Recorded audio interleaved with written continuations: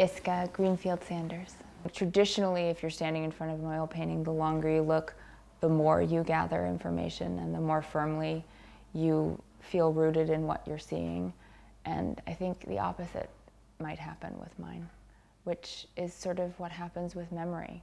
The longer you try and grasp at it, the farther it falls away from you. It's a lot more colorful.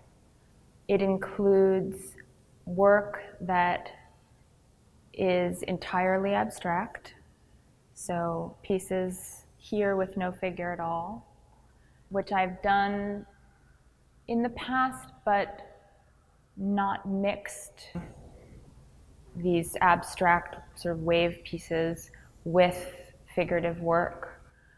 This was one of the first pieces that I finished for the show, and it was something that I knew could set a really good tone for the show in a number of ways. It's a perfect example of what I consider myself to be, a figured landscape painter.